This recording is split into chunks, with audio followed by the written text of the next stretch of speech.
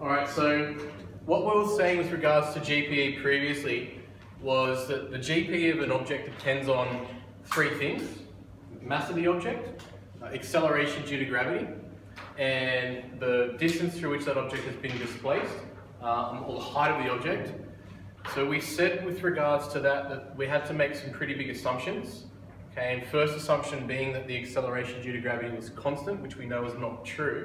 As we get further away from an object, acceleration due to gravity, bless you, acceleration due to gravity does decrease. We're going to have to edit that out, by the way. Does decrease. And also, if we're just talking about an object which we throw like a projectile or something, we can assume mass is constant. But if we talk about a rocket or something that burns fuel as it gets further up, then mass is not constant. So we also need to take that into account when we talk about this concept of work. Yeah? You forgot to press record. I'm pretty sure I pressed record. Yeah, pretty sure. Alright, cool. Alright, so here we have our universal gravitational constant in this first equation, which looks a bit confusing. It's just another fancy way of saying gravitational potential energy. Okay, so we looked at MGH. This is our second, more correct version where we can use anywhere. So again, MGH only valid for low altitudes and where mass does not change. This equation is valid any point in the universe. Okay, so saying there that the potential energy, the energy stored within an object due to its position, depends on these three things which can change. So the mass of the small object, mass of the big object, the distance between them, and this universal gravitational constant which is on your data sheet. So that is 6.67 times 10 to the minus 11. Don't want to talk about the units just yet because I want you to derive the units for the universal gravitational constant without looking at the formula sheet. If we have a look at the dot point, it's just a defined point. So basically it's like, we can look at that and we can say, hey, dot point done. But we need to understand what work is actually talking about.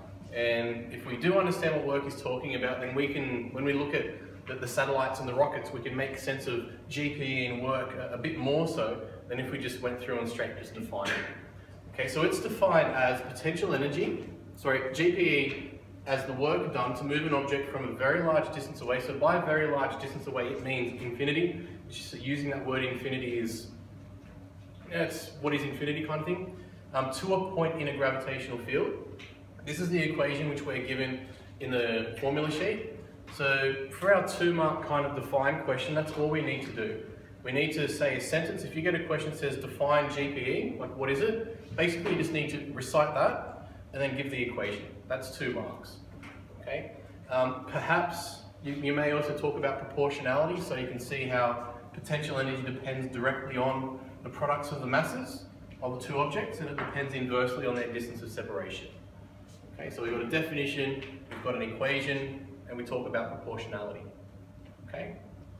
So where it says there, GPE of a body is the energy of its mass due to position within a gravitational field. Whilst that is true, I would not want you to write that as your definition of GPE.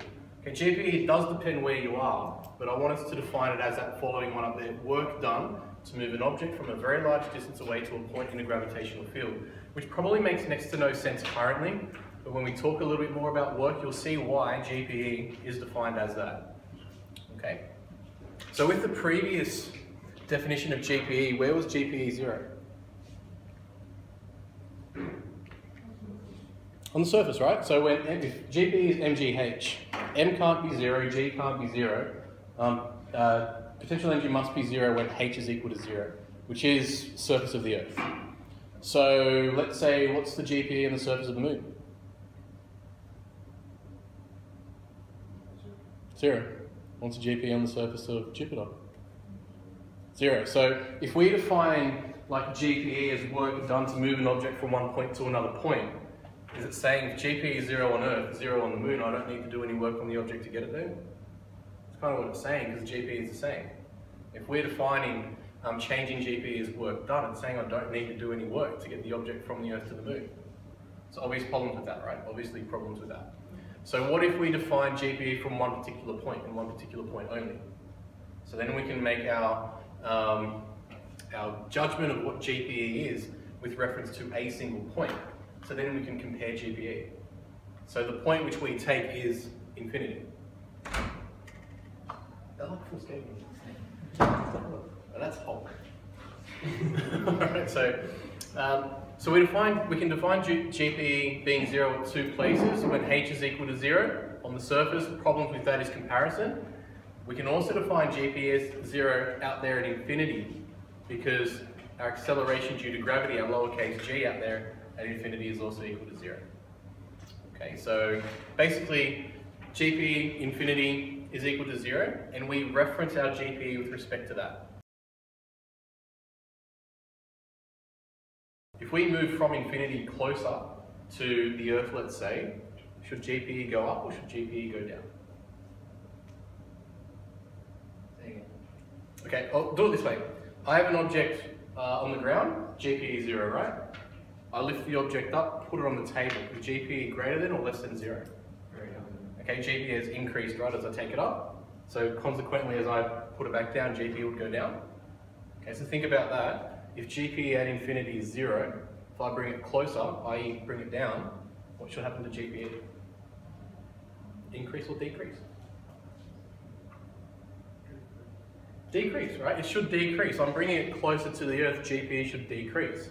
So if I define GPE at infinity as 0, then GPE must be negative at each and every single other point. Okay, so that's why we have this little negative sign there, because GPE is always negative with the exception of when our distance is equal to infinity. Okay, so it says this assumes that the only energy which has changed is GPE. If an object also speeds up, two different energies are changing. We have to take that into account when we determine work. So that's why, say if I put a satellite, put an object at an altitude of 10,000 kilometers or something, it'll take a certain amount of energy to get it there. But then if I want to put it into orbit, what other type of energy do I need to give it?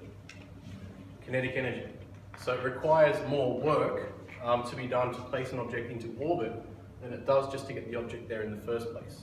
We have to take that into account if we're to really determine how much work was done on the object. Okay, so a certain amount of work done to get it there in the first place, that's changing GPE. A certain amount of work done to get it into orbit, that'll be changing kinetic energy. Okay, and we'll look at the sum of both of those changes in energies to determine the total work done on that object. Okay, but for now, all we're doing is we're looking at stationary objects between point A and point B. We're not looking at changing kinetic energy just yet. Okay? So that's basically what we were just talking about before. If GPE at infinity is 0, then at each and every single other point GPE must be negative. And the other way of thinking about it is, so gravity is attractive. In order to take two objects apart, you'll need to physically do that yourself. Okay, because objects want to get close together because gravity is attractive. So if you leave those two objects to do what they naturally want to do, they'll come together. If you want them to do the opposite to what they naturally do, you need to force them to do that. You need to give them the energy to do that. You need to do work on those objects. Which is why as objects get further away from each other, the GPE and hence the work done on the object increases towards 0. Okay, so 0 is the maximum value. Okay, object has its lowest or most negative GPE when it cannot move any closer to the center of mass of the massive objects. So that is, for us, we would say the surface of the Earth is when GPE would be the lowest. Again, infinity is when GPE would be the highest. If you have a look at the equation of GPE, so assuming these three things up here should be constant, that is a constant. M1 is the mass of the object, which for now we're assuming is constant. M2 is the mass of the Earth, which is constant. So you can see the relationship between potential energy and distance of separation. And it's a hyperbolic relationship. So you've got EP is proportional to -1/2. Okay, so what that looks like, it's just like saying y is equal to -1 on x. So it's the same relationship as you guys see here. So you got your little, what's this, vertical asymptote. Well, your vertical asymptote would be here when your r is equal to 0. What does this point here represent? That dotted line is, what does that represent? That's the surface of the Earth, right? So there's a certain minimum value which corresponds to the surface of the Earth. If it was to go on, into the center of the Earth, then it would approach when x is equal to 0. Okay, so that's our general curve for GPE on any object, including the Earth. And this would more so be like a GPE per unit mass. Okay, so different objects would have different GPEs, on the surface of the Earth and at every single point. But if we have a look at, there was a question in an exam from this year which I quite liked, which rather than having GPE, it had GPE per unit mass. Okay, that's per mass of the object.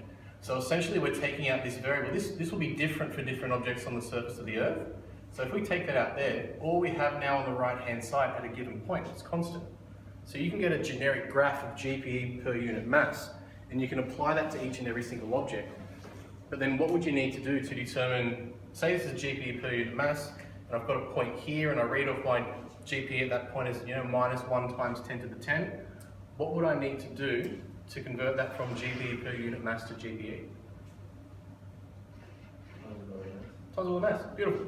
Okay, so a question which we will do is asking about a 400 kilo satellite, thinking about changing GPE between 2 points, and you're given a GPE per unit mass versus distance rather than GPE per unit distance. We just need to take into account to multiply by the mass.